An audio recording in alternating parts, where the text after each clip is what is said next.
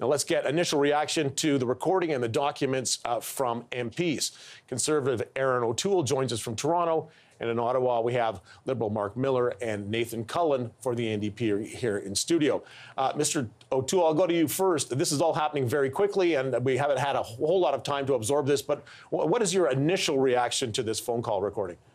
Well, it's extraordinary, Glenn. It certainly shows us why the Trudeau government has been working around the clock the last few weeks to block Ms. Wilson-Raybould from telling the full story, to being able to rebut some of the evidence from the key Trudeau figures. Certainly, it suggests that the Prime Minister and his key figures have not been truthful to Parliament. They've been shutting down the committee process. They're showing an absolute contempt for Parliament. They're besmirching the name of Ms. Wilson-Raybould. We'll probably hear the Liberal attacks here on the program. I think it's getting into a point where there's no confidence in the Prime Minister, and we're going to have to act in that regard. Mr. Cullen, the government has maintained all along that these conversations were appropriate. There was nothing wrong said, that this is part of the process, that cabinet ministers talk amongst themselves about policy. How does this recording change your view of that, if at all? Well, I think it confirms a number of things that we heard from Ms. Wilson-Raybould at committee. She had very specific quotes. She had an exact reasoning for her logic in terms of what the law said. And what struck me, a couple of things. One is we need a public inquiry. This constant delay and stall at the Justice Committee is not going to get to the truth that we need of this matter. Secondly, that she actually, several times in that audio recording, if you listen to the whole thing, which I have, she says, I'm trying to protect the Prime Minister. Yeah, this is an interesting point. Like she's actually playing defense here, it sounds like. She says several times, does he understand what he's asking for? Because what they're asking for, what Wernick is asking for in these audio tapes and these text messages of conversations with Gerald Butts and all these senior people around Trudeau, what Trudeau was asking for was political interference in a criminal proceeding. That to overrule the independent department that makes decisions as to who goes to trial and how. And they're saying, interfere. And she says, no. And they keep the pressure on. She tells them to stop. She says, this is inappropriate. I'm trying to protect the Prime Minister here and governance. And they continue on. And then at the very end of the call, if you listen right to the end, she says, because he keeps saying the Prime Minister's determined, and she says, I know he usually gets what he wants. Something to that effect. I have the quote not exactly right. Mr. Wernick doesn't contradict that, and she says, I'm waiting for the other shoe to drop, which dropped a month and a bit later when she was removed as Attorney General. Right, for whatever reason. We're not 100% sure yet still, but it's clear the reason. Starting to connect the dots, right? Like several months of pressure, she resists the pressure. He says the Prime Minister's in a determined state of mind, and then a month later she's fired when she doesn't give in to that pressure. He said one way or another. You'd have to be pretty thick not to connect it. Right, okay, but Mr. Miller, I understand you haven't heard the entire audio recording, so in fairness though, from what you've heard of that excerpt, is there anything in there to support her claim that she was subject to veiled threats? And is there anything also in there that contradicts what so far the government defense has been, that this was all part and parcel of a normal way of doing business? Well, look, Glenn, it shouldn't escape your listeners that my colleagues have already teed up the dots before they heard this layer of evidence. But what I have been able to tease out at first glance is that I don't see any particularly new evidence. I see the salacious nature of a recording, as well as some clarifications of the facts that were provided by Ms. Wilson-Raybould. But what it does confirm is that at the end of the day, you have two sides who profoundly believe that they did their respective jobs, and both confirm that nothing illegal has occurred. So we're in a situation where you've got a lot of political spin. The committee has had ample opportunity to hear 4 hours of testimony from Ms. Wilson-Raybould, equivalent amounts of time from what we qualify as the other side. But both sides presenting evidence. Evidence and testimony has been compelling, but as Ms. Wilson-Raybould herself says, she doesn't believe that the formal process should be carried forward anymore. So I would leave it at that. But again, Canadians will make up their minds about this. Did she say the process shouldn't continue? She has to come back to the committee. Page 19. Yes, but she has page 19. Excuse me. Hold on a second. You can say what you'd like here. Ms. Wilson-Raybould wrote to the Justice Committee and said, there's more that I need to say. Right. And the Liberals on the Justice Committee said no. Right. Then we went to the Ethics Committee to try to over an opportunity there for my Liberal colleagues to allow full testimony. They said no. Mr. Wernick went in front of committee and said the following, that SNC never threatened to move, that SNC was not putting that on the table. In this phone call, I just heard Mr. Warnick's voice say, SNC, from all of our information, has told us that they're threatening to move. Then we had the Prime Minister say they were going to get rid of all the jobs. Then the head of SNC comes forward and says, I never told the Prime Minister or his senior officials yeah, that. but the company did release clarification on that. That said, in fact, that, and there were apparently documents to support that. Forgive Canadians for saying, what the hell's going on? Yeah. What is going on when you have a Prime Minister and his senior officials pressuring the independent Attorney General to do something that she clearly says that the law does not direct her to do. They said, do it anyways. Yeah, now we're still processing, obviously, the content of this and comparing it against previous testimony and that sort of thing. That's going to take a couple hours and maybe days. But Aaron O'Toole, I want to talk to you about the form that this takes. A cabinet minister who admits that it's inappropriate for her to do this, to go in and make a covert recording of her conversation with the highest ranking public servant in the country, and now releasing this. What's your reaction to that?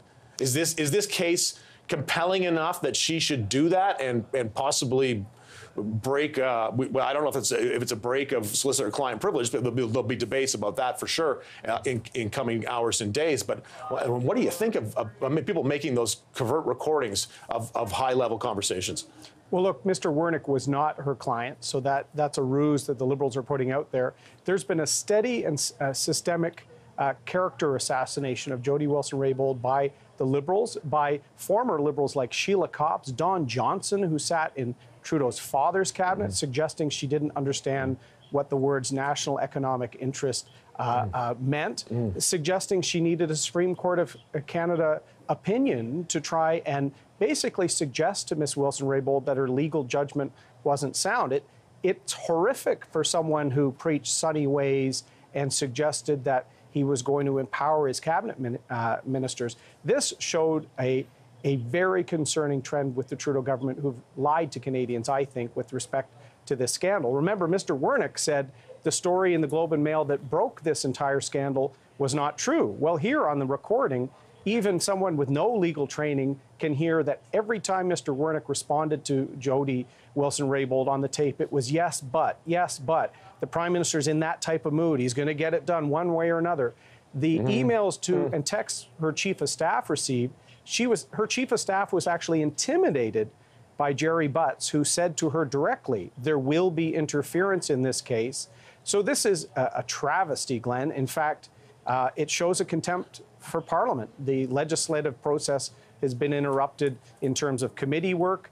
Clearly, the Attorney General of Canada was both intimidated by the Prime Minister's team.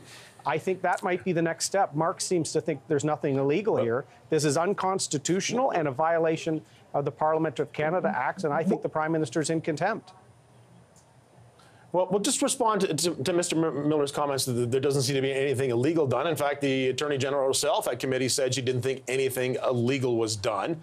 What is it about the recordings that you've heard that suggests that Mr. Wernick was wrong, that these conversations, while they may have been talking to her a lot about this, transgressed from the kind of conversations you have in caucus all the time to the point where it was either illegal or inappropriate?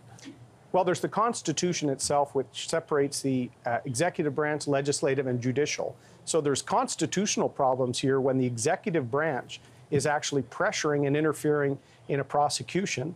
The Parliament of Canada Act, I think, has also been violated in terms of illegalities around this. The Shawcross doctrine demonstrates where the line is. They drove over the line, Glenn, in September, and here you have Jody Wilson-Raybould essentially pleading with the clerk. I'm trying to protect the Prime Minister. Has anyone explained to him what this means? It's clear. This is where we see Mr. Trudeau's arrogance coming out from time to time, where he wants his way. As the clerk said, he's in one of those moods. So the sunny ways Prime Minister doesn't act that way behind closed doors, and that's what the tape showed us today. Yeah, I'm going to go to Mark here. You now have a caucus colleague who was taping at least one conversation, which she may have taped. Well, she says this was the only time she's ever done this, so we take her at her word on that. But are you comfortable sitting in caucus with somebody who is doing that and now releasing that tape? Well, look. First, I've had more heated conversations with the Prime Minister as a simple caucus member. Certainly, other caucus members have had it. The tone and nature of this interaction did not seem as heavy as has been purported to be. Perhaps Mr. O'Toole, when he was in government, didn't feel at liberty to have those discussions with Mr. Harper. But I know that Mr. Trudeau is very open to these conversations and enjoys them and enjoys the back and forth. And that's what we expect from a Prime Minister that is the leader of a G7 country. As to the tape, look, I do find it just distressing that a colleague would go to lengths to tape a conversation with what is effectively Canada's highest bureaucrat. And not just make the tape, but to release it now. Well, look, she was responding to I won't impute her motive. She was responding to a request from Mr. Rankin, and she probably thought that it was salient to the request. I'll give her the benefit of the doubt to that. But certainly, if this were about me, there would be a trust issue. And clearly, this is something that I'm going to have discussions with her in caucus. You'll have a caucus meeting next week. And I would expect caucus mates to also address that as well. You expect a vote at caucus about whether she can stay in caucus next week? What happens in caucus will remain for the purposes. Would you like to see a vote in caucus of the next Westminster week? system in caucus? Would you like to see a vote in caucus next week? Glenn, I'm going to reserve judgment for my caucus mates. It would be premature and indeed inappropriate for me to discuss this on a national news Real quick, 30 seconds, Nathan. What happens next now? I'd hope to see if they want to actually see the end of this at some point. The Liberals have been saying from the beginning this was false, this wasn't true, no pressure was applied, and then we find out drip, drip, drip. The scandal continues, Trudeau's polling numbers drop, and they say, what? They keep reinventing it was Scott Bryson's fault. Right. A public inquiry would go a long way. I think Ms. Wilson-Raybould answers the question as to why it was taped, because she was getting increasingly worried. She says it herself. I didn't do this normally, and now I had to do this because I was getting pressured, and I was telling them, stop it, and they kept doing it. Okay, we'll have to leave it there. Mark Miller, Nathan Cullen, and Aaron O'Toole in Toronto, thanks for coming in and talking to us about this.